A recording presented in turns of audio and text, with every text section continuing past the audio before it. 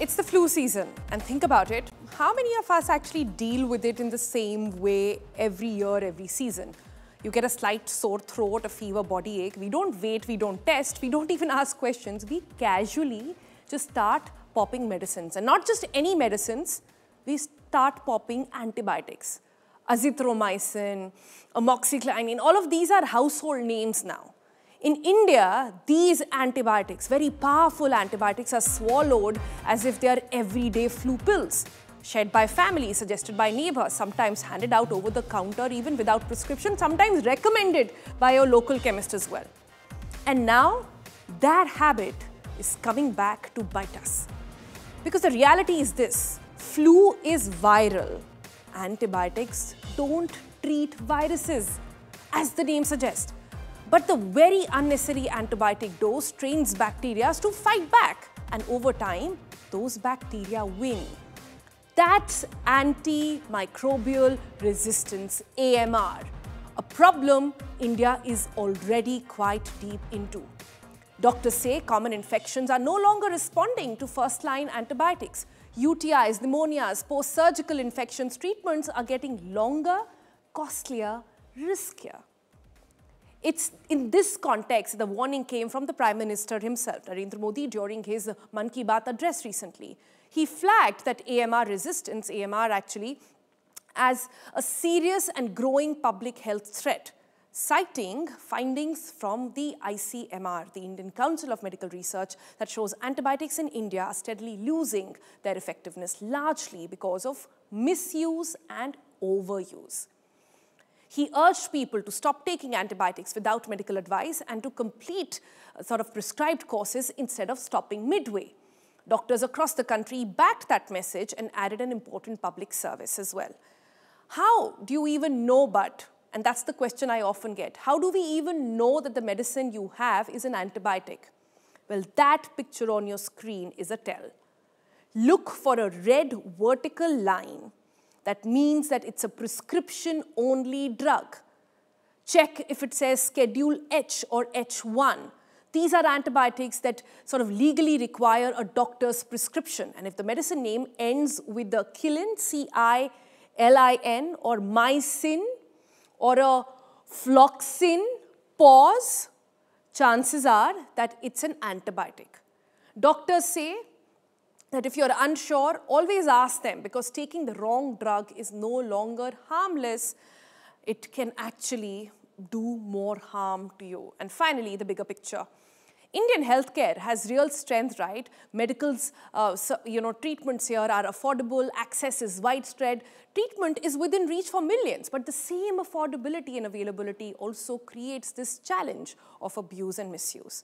And when it comes to antibiotics, remember, misuse today means no cure tomorrow. So we hope that is something that you will keep in mind next time you pop a pill. But to tell us more about that, I'm joined by one of the most sound voices on healthcare and medicine in the country. Very delighted to have Dr. Devi Shetty with us. He's a chairman and senior consultant cardiac surgeon at Narayan Healthcare. Thank you so much, Dr. Shetty, for your time. I have to start by saying this. We are doing our bit. Now, the Prime Minister has also stepped in. Doctors have been saying this for a while now. But how deep really is antibiotic resistance in the country? How often are you seeing it in your patients? It is very, very, very common. I have been doing cardiac surgery in India for more than 36 years. First 15 years, infection was never a problem. We used to give antibiotic just for a day after a major heart operation and nothing later. And any time when the condition of the patient deteriorated, we never thought it is due to infection or sepsis. Today, unfortunately, when any patient following any treatment deteriorates in the hospital, first diagnosis is sepsis or infection. It is a serious problem because most of the antibiotics have become useless for even common infections. It is a very serious situation and people should take charge and must start acting now. Otherwise, we will land in trouble. Right. But, Dr. Shetty, you know this better than I do, that India's affordable, available healthcare is now being counterproductive. The fact that we don't reach out to a doctor, we just go to our local chemist, and often they are the ones who are prescribing. I'll give you an example. My mother was visiting in town, and I called up the chemist to say that I need something for, cough. I just wanted some cough sills, maybe just for a throat. And the chemist, on the other hand, is saying, why don't you give azithromycin, because that's just going to cure it. Yes, yes. It is very sad that we have reached that level, but at least now there is a awareness, and I hope all these antibiotics are prescribed only on doctor's prescription, and it's not difficult to monitor. Today, no pharmacist is expected to give any medicine without the doctor's prescription. And more than a regulation, it is the people who should be aware about the harmful effect of antibiotics. Yes. Yes. Dr. Shetty, another way in which antibiotics get into our system is through poultry. We recently had a massive egg issue in the country. I don't think people understand that antibiotics which are administered on cows, from where we get our milk, paneer, cheese, and the rest of it, all our dairy products, or chickens and hens, where we get our eggs, and again, poultry from, or non-veg, etc. That also harms our system in a way that we can't help, in a way where citizen awareness can't help either. Could you explain to our viewers simply how it actually enters the system and why it matters? See, the poultry business, if the chickens are given antibiotics, their weight will increase dramatically, giving more return on investment for the poultry farmers. So, antibiotic consumption in poultry and animal husbandry is significantly higher than its utilization in the real patient care. This is a big problem. It used to be the problem in Europe and most of the developed countries. Now they have really clamped down on all these utilization of antibiotic in poultry farming.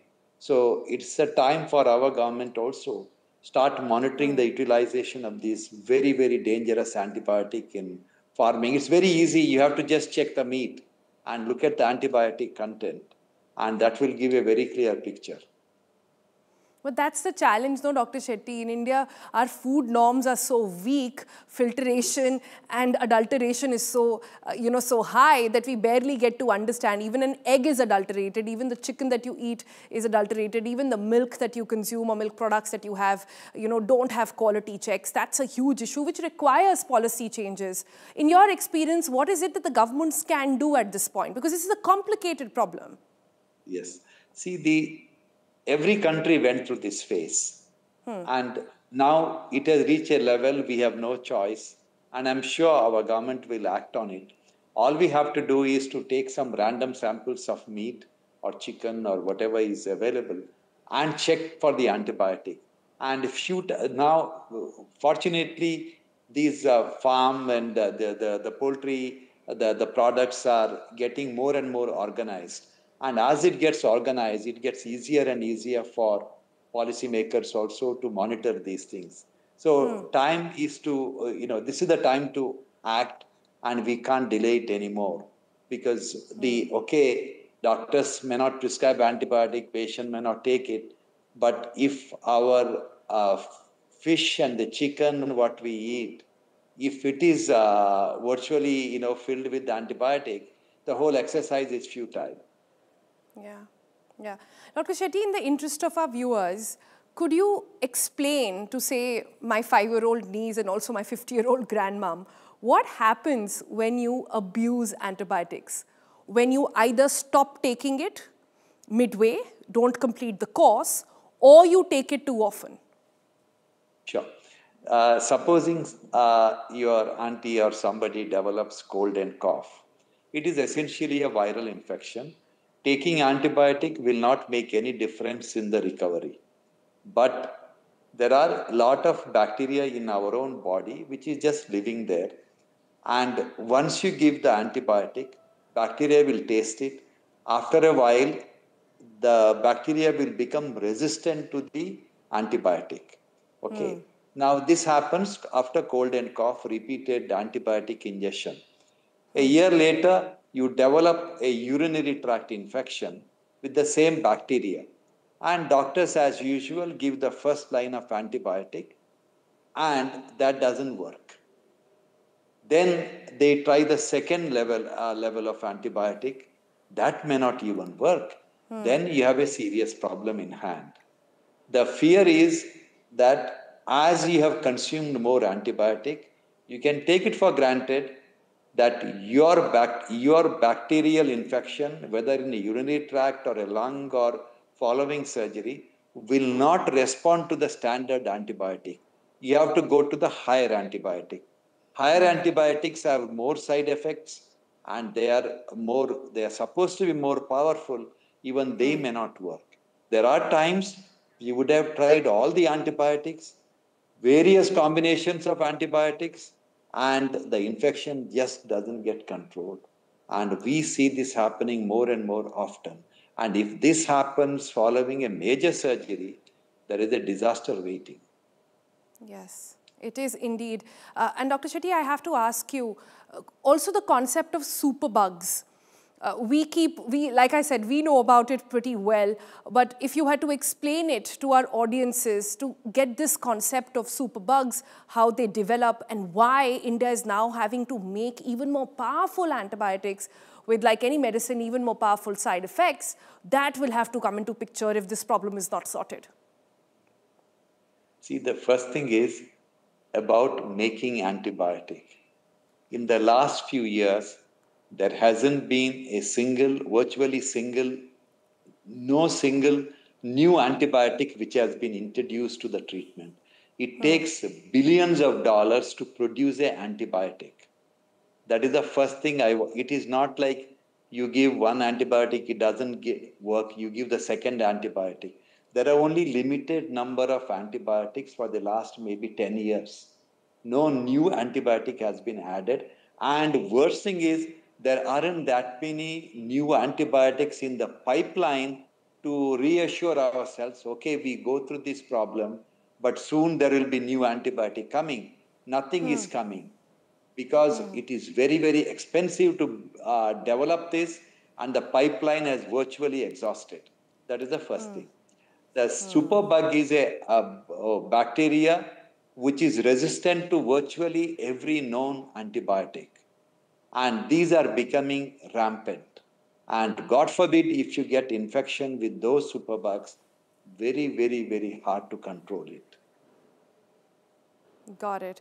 Dr. Shetty, thank you so much for your time. Thank you so much for explaining this to us. We really hope voices like yours, that of the Prime Minister as well, are able to get through. But like we discussed, it's not just about changing habits. We need systemic changes as well. We need policy changes and better vigilance on ground, especially when it comes to poultry, etc., for us to actually, get some of that immunity back and avoid further abuse. Thank you so much for your time. Thank you. Thank you. Thank you.